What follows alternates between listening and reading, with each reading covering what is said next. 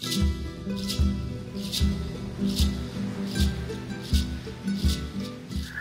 my name is Theo Jansen, and since 1990 I occupied making new forms of life, but they're called Strandbeests, or the Latin name is Animalis.